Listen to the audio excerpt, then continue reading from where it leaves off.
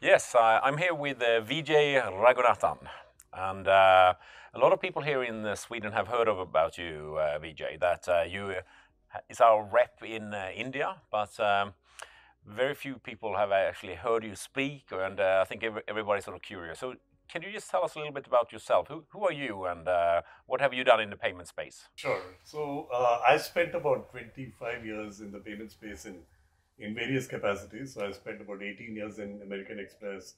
I was in another bank called Standard Chartered for about 3 years. Yeah. And I've been in running payment startups for the last 5 or 6 years now.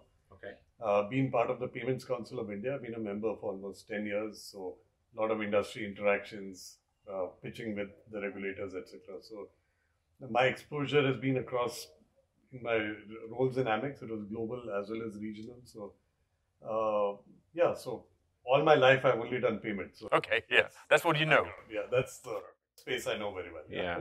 What do you see now with our solution? Would you say in the Indian market? Uh, because we are touching upon some very key needs of the market and probably addressing some of the biggest challenges India has. Internet is not very good in India. It's spotty in the best of the top cities. Yeah. And as you go into the deeper parts of India, it is a challenge. So, Yeah.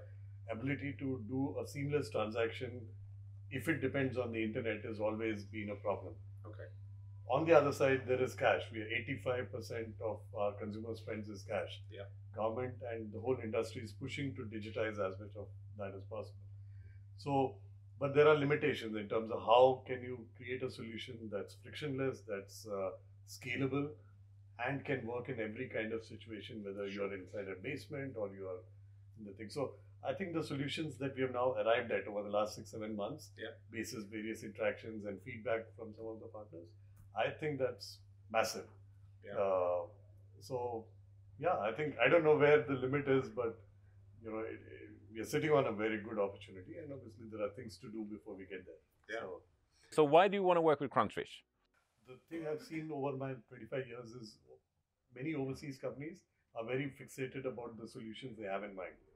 Okay. What they think will work for India and its consumers and its partners. And they're not very flexible about adapting or changing and looking at what it is and then be willing to change the solutions to make it better. Okay. Which is the biggest thing I've seen in country, and that's brilliant because nobody has the silver bullet, nobody knows all the answers, but it's this mindset which I think will get us to the right answers in time. I think that's the huge one. It's a fun team. I think it's just amazing to see you and Paul and Kurta and the yin and yang.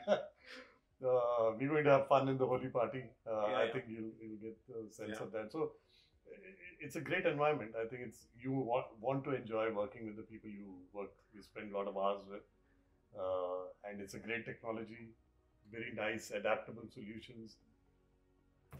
Can't be better than that. We're really so happy to have you and also your say assistant and Dhruv on board. And I think I'm coming on my second trip now to visit this sort of Holi festival, and I'm so much looking forward to that sort of finale of this second trip, really. So it will be good. So I think many of the partners are also, I think it's getting to a stage where they've sort of got the first sense. Yeah. It's the right time to go meet them. Some of them are excited about our solutions already. Yeah. So yeah, I think it's going to be fun. Yeah. Working together. Thank you so much for being on board. Thank you so much. Thanks, I'm happy to be here. Thanks.